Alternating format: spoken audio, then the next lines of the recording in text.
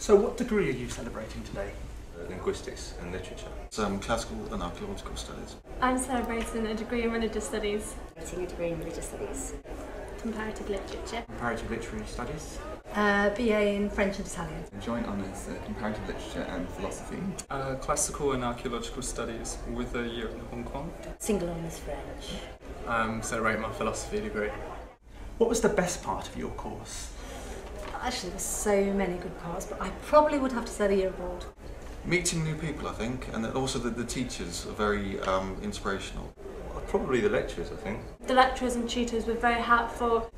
Probably the seminars themselves. There's some really innovative methods, the way that they teach it. And when I saw the website and I saw what the campus looked like, it just seemed the perfect environment for me to study in. Because everyone knew each other and everyone got along. I thoroughly enjoyed every bit of it.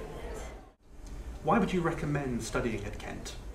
It's a great place. It really is. It's so friendly. You know, it really does feel like a family. I'm really sorry to be leaving. And you get to know other people from other courses. The University of Kent is a wonderful environment to study in. It's very green. There's lots of facilities available for students. It's got a beautiful campus. Lovely settings, lovely city. It's a very beautiful city, very beautiful campus.